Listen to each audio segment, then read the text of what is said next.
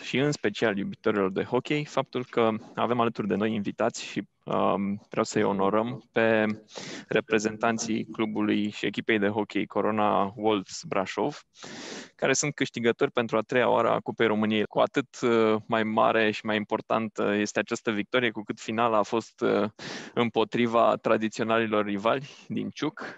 O finală câștigată cu 5-2 în weekendul acesta și vreau să, în primul rând, să-i felicităm și să le urăm bun venit tuturor reprezentanților. Sunt alături de noi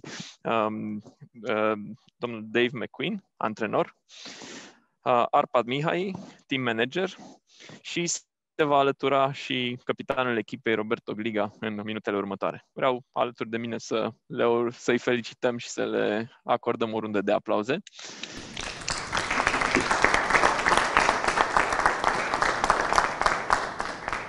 Mr. McQueen, if you would like to address a few words, please, in front of the local council.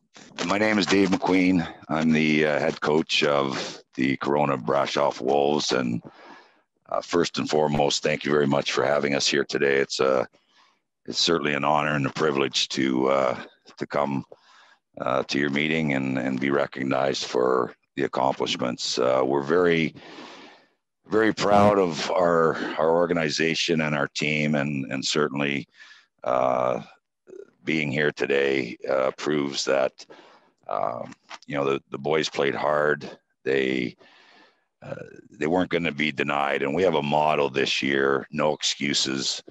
And we went there for one reason only, to Galati, and that was to bring back the Romanian Cup to your beautiful city here in Brașov. So again, thank you very much for having us here. We have 2 more championships to try and get this year, and that's the first one. So we're going to do our best to win the Erste Liga and the Romanian Championship at the end of the year. So our work's not done yet, but you can mark my words, we'll keep battling and try and get the job done for Brașov.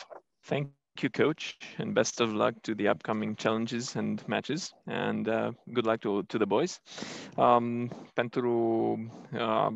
Tot în completarea acestui moment vreau să subliniez câteva lucruri legate de proiectul de hockey de la Corona Brașov.